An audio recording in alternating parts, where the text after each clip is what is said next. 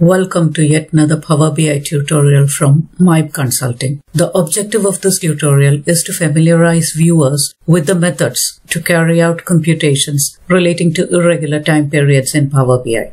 The time intelligence functions in DAX, as you see here, enable you to manipulate data using time periods including days, months, quarters, and years, and then build and compare calculations over those periods. These time periods are called regular time periods. In this video, we are going to see how we can deal with irregular time periods. For example, let's say a retail store finds that its sales during the first 8 months of a year do not meet the expectations. So they decide to conduct a marketing campaign during the remaining 4 months. At the end of the 4 months, they want to find out whether the marketing campaign has been successful and resulted in an increase in sales. So they decide to compare the sales for the prior period of 8 months with the sales for the period of 4 months during which the marketing campaign took place. The illustrations in this video, which consist of a clustered column chart including current sales, previous sales, normalized previous sales, and 2 date slices, one for the current period and one for the previous period, depict the methods to deal with such situations. So let's begin. First of all, let's see the various steps for making computations for irregular time periods.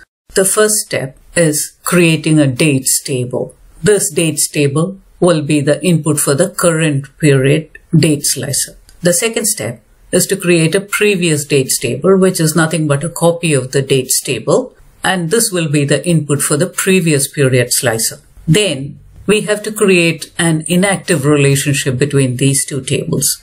We are creating an inactive relationship because we don't want the previous dates table to interfere with the slicing and dicing that we do using the dates table. So the inactive relationship will become active only when those measures in which this relationship is used will be invoked. The fourth step is creating a measure for computing a metric for previous period.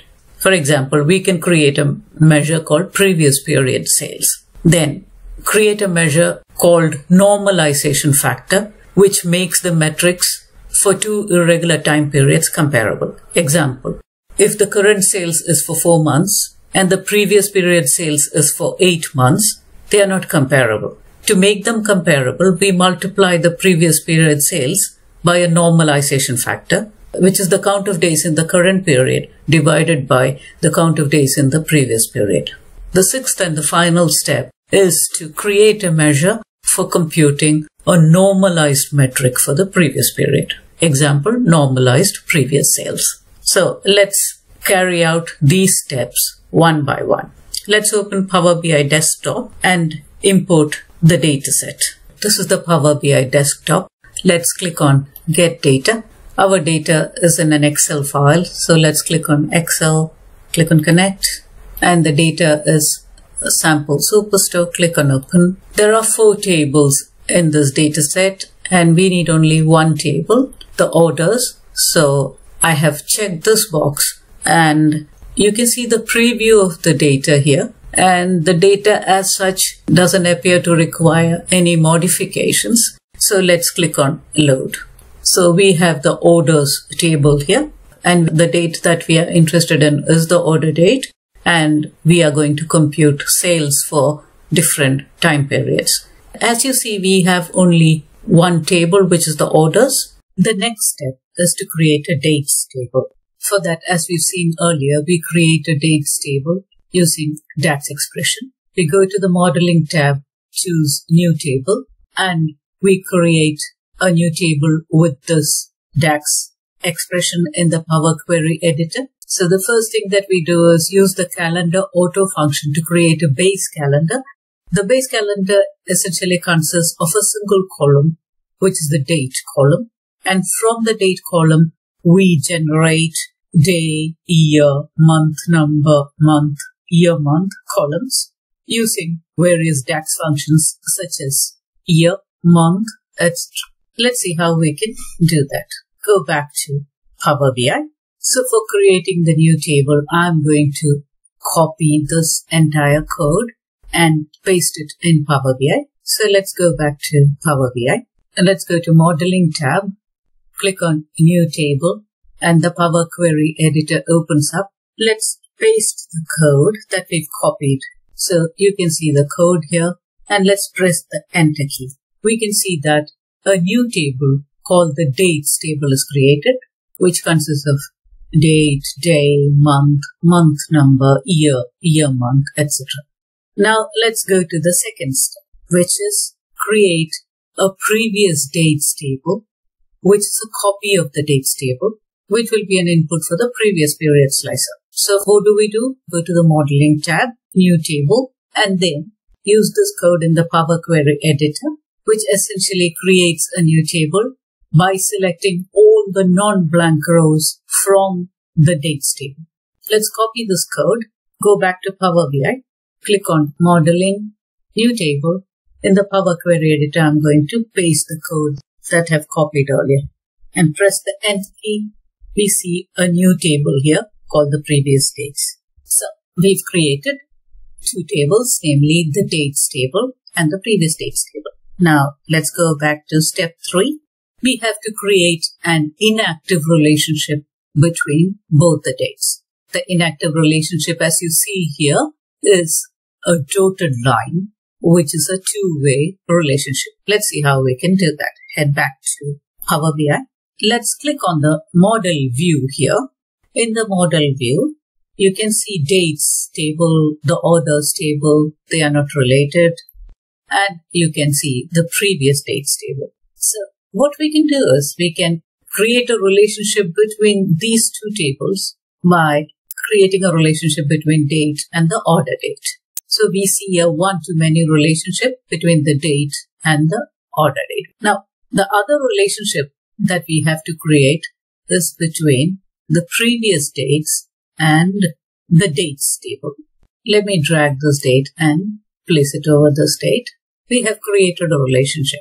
But when you see a solid line, it indicates that the relationship is an active relationship. So, in order to create an inactive relationship, what we do is right-click on this, click on Properties, and you can see Previous Dates Table and Dates Table. And we see Make this relationship active is checked here. So, we uncheck this box and click on OK. So, immediately you can see a dotted line, which means that this relationship is inactive. So, we've completed the third step. Let's see what the fourth step is. The fourth step is we need to create a measure for computing a metric for previous period, that is previous sales. So we go to Home, New Measure, and we use this DAX expression to create a new measure called previous period sales. So let's do that. Let me copy this code. We are going to create a new measure for the orders table. So let's select the orders table, click on New Measure, and let's paste the code here. So let's rewrite this step. So let me type sum, and we have to choose the right column here, orders sales. Well, let's have a look at this code.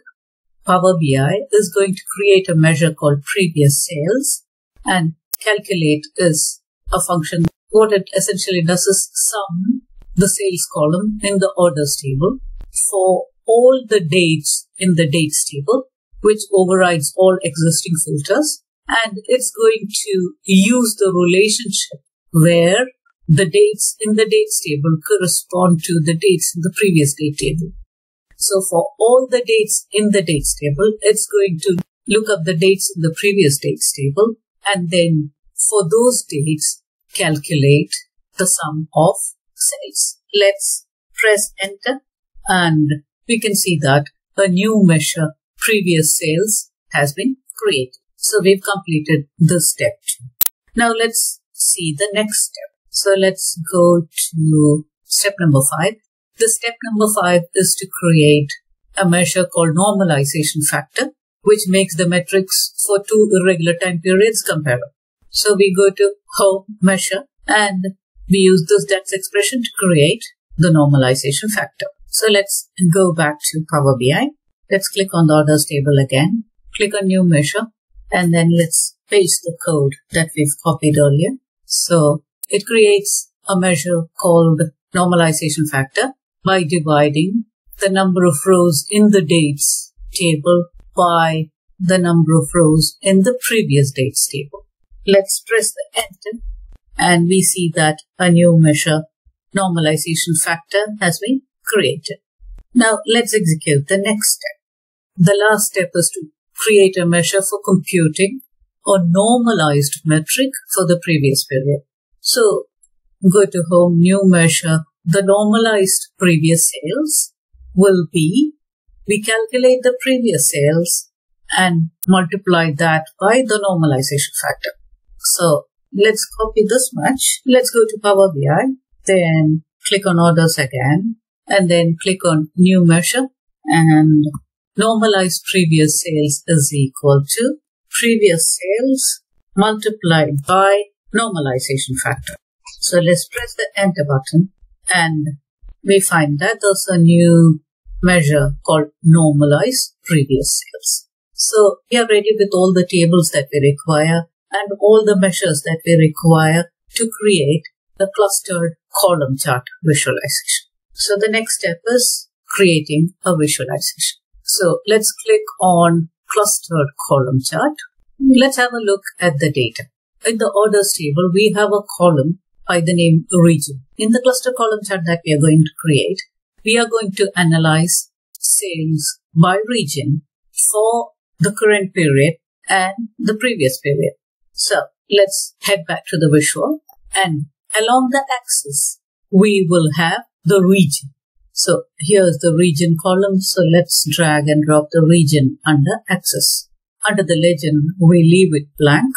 Under the values, we are going to drop 3 columns, namely sales, previous sales, and normalized previous sales. At the moment, the sales, the previous sales, and the normalized previous sales is at the same level because we've not used any slicers. So we will use 2 date slicers, one for the current period and one for the previous period. So let's create 2 date slicers now. This is the slicer visual. Let's create one more slicer. Let's treat this slicer as the current period slicer, and let's treat this slicer as the previous period slicer. So in this slicer, I'm going to add date from the dates table. So let me drag and drop date here. So you can see the day. And in the slicer, I'm going to drag the date from the previous dates. So this is the previous dates table. I'm going to drag this date into the field here. Rename the titles. Let's try moving the previous period slicer. We can see that the current period bars remain the same.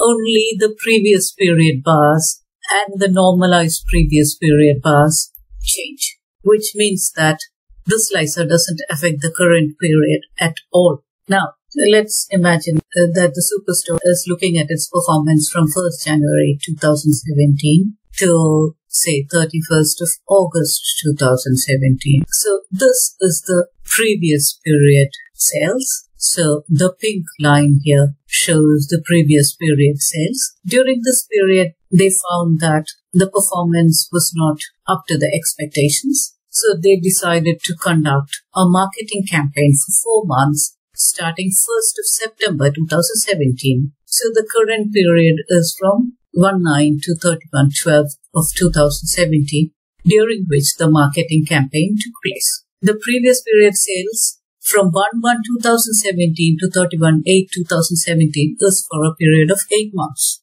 whereas the marketing campaign is only for 4 months.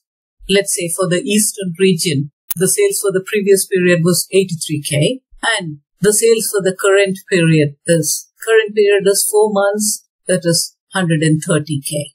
For Western region, for the previous period, it was 142K, and for the current period, it is 108K. But we see that comparing 8 months performance with 4 months performance is not a correct practice. So what we do is we apply a normalization factor and we calculate normalized previous sales. So the normalized previous sales here is given by orange. So when we compare the current period sales for any region, the best practice is to compare it with the comparable period. So if the current period is 4 months, we should compare it with the 4 months figure for the previous period. That is what normalization does. It would be ideal to compare the current period sales with normalized previous sales. So let's see whether the marketing campaign has helped the company and whether there's been a growth in sales. So when we look at the normalized previous sale for the eastern region, it was only 41K. And during the 4 months of marketing campaign, it's increased to 130K. Similarly, for the western region, from 72K, the growth during the 4 months of marketing campaign is 108K. For the southern region, it was 28K previously, and it's now 66K. And for the central region, it was 42K, and during the current period, it is 64K, which shows clearly that the marketing campaign has been a real success. So, time intelligence for irregular time periods is extremely helpful in this kind of situations where you have a promotion going on, a special campaign going on, and you want to compare the sales during that period to an earlier period before the drive or before the campaign. Hope you found this video useful. Thank you very much. We at MIPE value your feedback a lot. See you again with another Power BI video.